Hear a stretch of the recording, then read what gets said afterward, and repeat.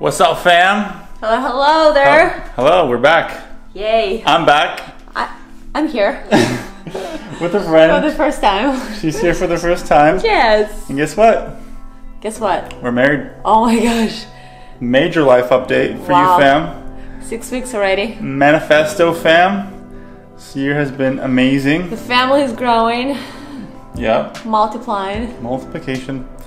So yeah, here we are. We are 6 weeks married. 6 weeks, something like that. In our little apartment. Yep. It's a little studio. And we're loving it. Loving it. But we are back to share all that God's doing. So much. Yeah. Oh my gosh, so much. Help us, God. Let's sit down. Let's sit down. Yeah, so we wanted to stay in touch with all of you guys and begin to, just document what God's doing here among us in our community, which is a lot. Yes. And it's been very, very marking, very beautiful. A lot of these, what we kind of on our hearts to do is to make weekly videos. Lord willing, we'll be able to just update you guys on truths that God's really burning in our hearts. As we're doing life, we found the last month and a half has been filled with a lot of just revelation, and we're always going back and forth with different things that God's just burning in our hearts with the gospel, with the kingdom, with how to live in light of the gospel that we've been invited into. Yes. And so we wanted to share kind of those burning things that God does weekly with you guys. And whether it's with us personally or He's doing it in the community, just wanted to have you guys be part of it. So gripped. Yeah. How are you gripped? Oh my gosh, so gripped. I was even thinking back today, what happened? But about 2 weeks ago, we were running a week-long soul school. And I don't even know what happened. I think it was the second day of the school. But we just got really gripped by God, just gripped with the gospel. Yeah. And it almost felt like, I don't know, like I believe for the first time. He just became more real. Yeah. And the gospel was just burning in my heart. Yeah. Just gripped by the gospel. And then all these questions were coming up. Do you believe the gospel? Yeah. Like, no, seriously, do you believe the gospel? Yeah. And if we believe the gospel, there must be evidence of our faith. Come on. When we put our faith in Him and what He's done, there must be evidence. Yeah, you remember that one night? I could not go to bed. She was preaching at me. I was preaching. And I was so convicted. I just wanted to hide. And I did hide under my sheets. I was like... And then you stayed up that night? Yeah, I stayed up. Honestly, the Lord was just convicting me. If you believe the gospel, there would be no sick among you. Yeah. We should not be content with where we're at. We should not be content with just seeing healings in the past, here and there. There should be no sick. Every single person that came to Jesus got healed. If we truly believe the gospel, we will see signs, wonders, and miracles. Yeah. We'll see dead people come to life. We'll see unity in the body of Christ. Do we believe the gospel? Yeah. So that night I'm going to bed so convicted by God and just saying, I don't believe the gospel. God, forgive me, have mercy on my life. I don't even know what I've been doing, but I don't think I believe the gospel. And the next morning I woke up, do you remember what I said? She said, I believe the gospel. I believe the gospel. We must believe the gospel. We must believe the cross. We must believe the blood. Because I don't know, when you first get saved, you're so gripped by God, you're so gripped by the truth, and you're washed, you're washed, you're cleansed, you're a brand new creation. And then somewhere along the way, now it turns into what I can do for Him, about my self-righteousness. How far can I go if I pray this long, if I fast this long? Yeah. So, help us, God. Yeah. To believe the gospel. Yeah, and there's so many layers to the gospel, and this is why, in a way, this is very a broad spectrum of possibilities of where we can go and what truth is God inviting you in to explore so that the gospel would take full effect in our hearts, in our lives, in our relationships, in every aspect, because it affects every part of life. It's not just a little window of religious duty that we're a part of. We're in a new kingdom. We're born again into a family and a priesthood. We're in the kingdom now that we're learning to live. The same way we were born into this world and we learn to live, you know, our parents taught us to walk and talk and function in life. In that same way, when we're born again, we learn to walk and talk, right? And have communion with God and fellowship with one another. We learn a certain way to live. And much of what we should ask ourselves is, how have I learned to live in the kingdom? How have I learned to live in the Spirit? And have I learned to live in the Spirit? Am I living in the kingdom? And what truths are empowering me to bring the kingdom? Or, Lord, expose the lies that are really robbing me from the treasures and promises that God's made available to us through the gospel. No, this is excellent, because many times we think, well, but this is not what I mean, but faith comes by hearing. Right. So what are we saying? What comes out of my mouth? What comes out of my heart? And we do want to walk in the truth. So if there is anything in our lives and our hearts that's not in alignment with the truth and the kingdom, we don't want it. Right? We prayed a dangerous prayer, guys. Beginning of this year in January, we said, God, deconstruct everything that is not of you. Everything. And no, truly, since January, oh my gosh, so much happened. We're in June right now. This past 6 months has been absolutely incredible. Incredible time, just him revealing the truth and realigning even relationships and a lot of things in the community. Oh my gosh, I don't even know where to start, seriously. I want to talk about so many things, but let's talk about what God is doing in the community, because it's not just about our little ecclesia community here in Orlando, which is only about 50-60 people. Yes. So if you didn't know, we run a house church community here in downtown Orlando. We're a community of around 50-60 people that are committed as a covenant family to walk together, to do life together, to pray together, to stand before the Lord together. And we're just committed season in, season out, whoever the Lord brings. We obviously have the schools that people come in and join the community and are discipled through it. In what the Lord does in our community is obviously life-giving to us. We want to touch on that. So true, because it's not about one person. Right. It's not about just one speaker or one pastor. It is the body of Christ. And the body meant to walk together and do life together, like Daniel mentioned, through covenant. Right. And I don't know how possible it is to walk in covenant with 1,000 people. So being a part of small community is truly a treasure to us. And like we mentioned about a few weeks ago during Salt Week, God just started gripping our hearts with the gospel. And then it went viral in our community. It's contagious. When you're burning with the truth, don't just keep it to yourself. Release the Spirit of God, that whatever He's doing, His glory, when He is released and other people start catching it. And here's what's been happening. We'll start with outreaches, because we know that Jesus told us, go and preach the gospel to all creation.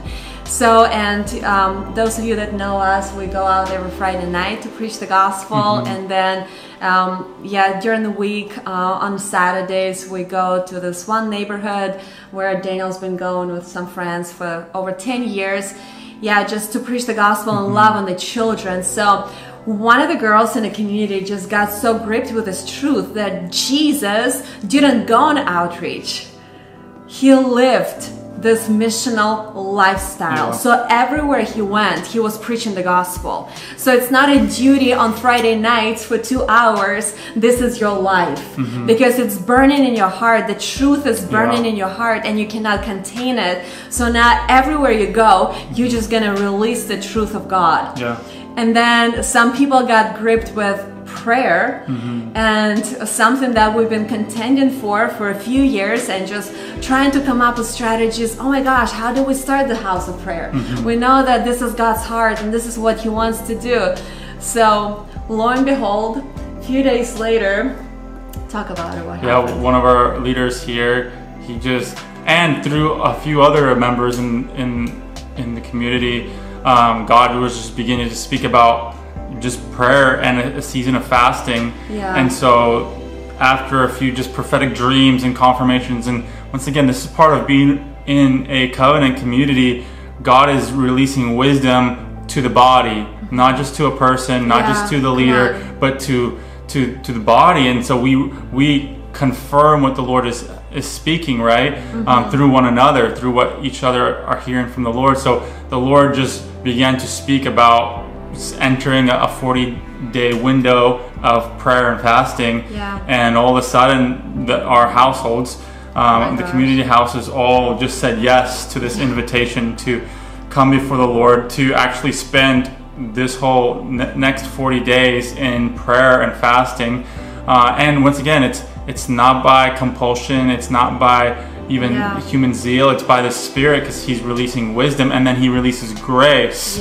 And so it's been, a handful of them are daily before the Lord, pretty much from 9 a.m. to 9 p.m.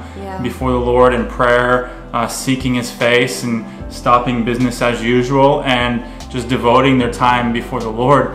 And we believe that God's doing this as people say yes to not just seek His face, but to walk together in community. He binds their hearts together to be family on mission, to be family that walks together and hears His voice, to allow us to build with His wisdom. Psalm 127 says, unless the Lord builds the house, they labor in vain. And so I believe that God is wanting to release this kind of wisdom to communities of people that walk together and that begin to really build by His wisdom. And even few people that did Salt Season here with us last year, and this one girl, she went to a different state, and she just called us and she said, I feel the gripping on my heart. I feel like God is calling me into this time of prayer and fasting. And when she found out this is what the community is doing here, well, she quit her job. And came back down. And here she is.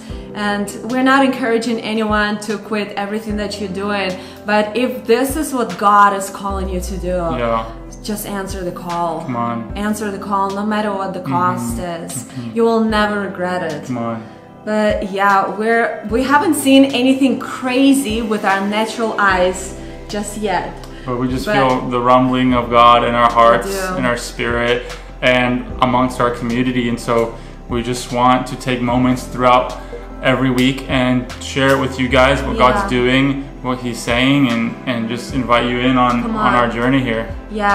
But just about before we started recording this video, I was just listening to my audio Bible, to the book of Galatians, Galatians 1 and 2. And I want to encourage you guys, listen to the Word of God as much as you can. Eat the Word of God. You wake up in the morning, just turn on that audio Bible and just wash your mind with the Word of God, with His truth. And may everything realign to the truth.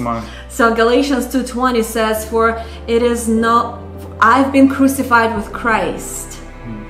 It is no longer I who live, but Christ who lives in me. And the life I now live in the flesh, I live by faith in the Son of God, who loved me and gave Himself for me.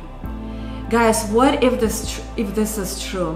What if this is real truth in our lives? That it is no longer I who live, but Christ, crucified, resurrected Son of God, lives in me, lives in you.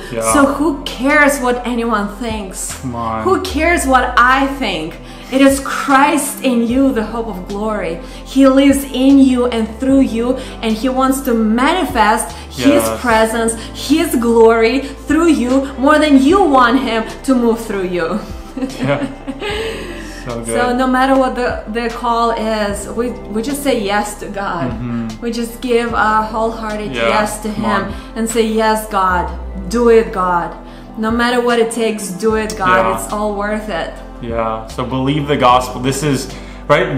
This one scripture is the gospel, that you are crucified with Christ. That is Christ living through you. Come on. Right? You don't live unto yourself. You live unto the glory of the one that gave His life for you, who loves you, right? So when you, just simple truths, take in the scripture, renew your mind in the gospel truths of who Christ is and who He's made you part of Himself. Come on. It says we've been united with Him. We've been united with Him in death and resurrection. So we can live in resurrection power and life flowing through us. We are that well of living water springing up unto everlasting life.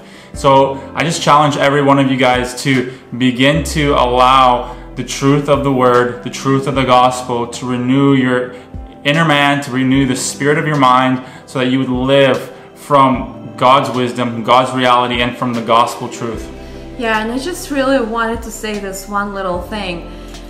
There is no recycled Christians. There is no recycled sons of God. You are a new creation.